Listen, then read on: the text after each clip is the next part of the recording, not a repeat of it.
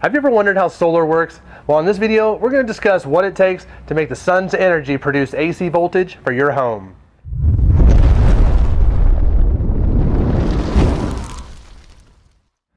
If this is your first time watching us, please click subscribe down below here on the bottom right. And if you do click that little bell next to it, you'll be notified of all of our videos as they come out. The United States has spent a crazy amount of money on the current infrastructure.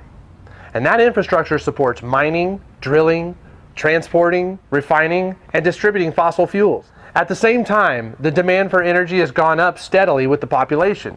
Solar, wind, hydroelectric, and other renewables are really starting to make a dent in the infrastructure though. I think there is definitely hope for renewables in the future as a primary source of energy. It's hard to believe that the Earth absorbs over 173,000 terawatts in a day. That's 10,000 times more sun than we even need. It's agreed that 20 days of sunshine is all the Earth needs to produce more energy than the fossil fuels ever did on this planet combined.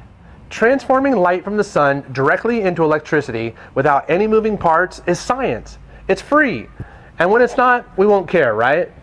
So how do we harness that potential energy and power our homes with it?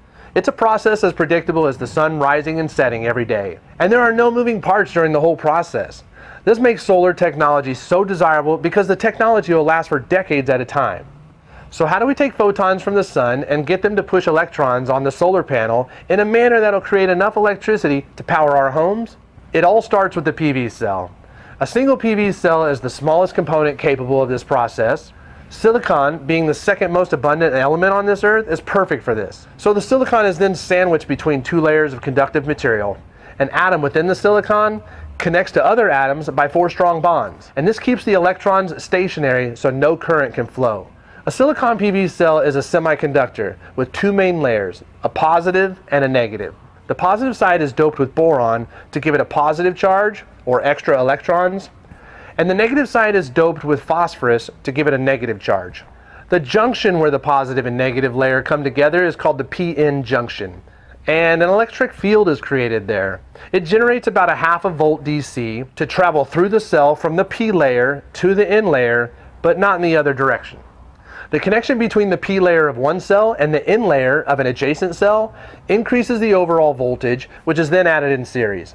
Sunlight has particles of light shooting out from it, and they're called photons. And when those photons hit the solar panel hard enough, it knocks an electron free from its bond, leaving a hole. And the negative electron and location of the positive charged hole freely move around now. Since there's an electric field at the p-n junction, the electrons will only go one way. The electron gets pulled over to the N side, while the hole gets pulled over to the P side. From there, this process repeats itself over and over and does work like powering the house until all those electrons return back around to a conductive aluminum sheet on the back side of the panel. Because the voltage of an individual crystalline PV cell is only a half a volt DC, a PV module consists of numerous cells wired together in series. So when 36 cells are wired in series, you should expect to get 18 volts DC. Unlike voltage, the current of the cell is dependent on the surface area, so the larger the panel, the more voltage it can produce. And the current of each cell will pretty much stay the same as the current of each module. The panels of yesterday were 18 and 36 cell panels. In 2019, our panels are 60 cell and at the very least go to 72 and 96 cell panels for the residential market.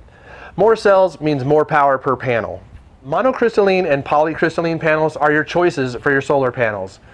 Monocrystalline panels are the most desirable panels right now because of their efficiency and just the way they look. I mean, they're typically black panels with black frames, and they have a black back sheet, and they're all made with one single type of crystal. That single crystalline material used on mono panels makes them more efficient than polycrystalline panels. And they're more efficient because they allow the electrons to move more freely. The reason why they're a tad bit more efficient than polycrystalline panels is in the casting process of the cells. Polycrystalline panels are made with a variety of crystals, so when the molten silicon of multiple types of crystals gets poured into a mold and solidifies, it dries flat into what looks like a bed of flakes or crystals.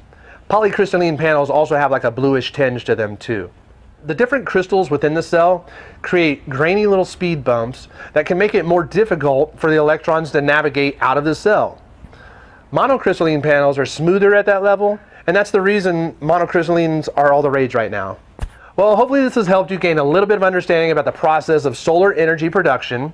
If you are interested in having Fox Family come out to give you a quote on your solar project, just give us a call, or you can text us too at 916-877-1577. If this is your first time watching our channel, please click subscribe down here to the bottom right, and if you do click that little bell right next to it, you'll be notified of all of our videos as they come out. Thanks so much for watching, and we'll see you on the next video. You're watching Fox Family Heating and Air Conditioning. Don't forget to subscribe, and check out more of our videos by clicking on the right side of the screen.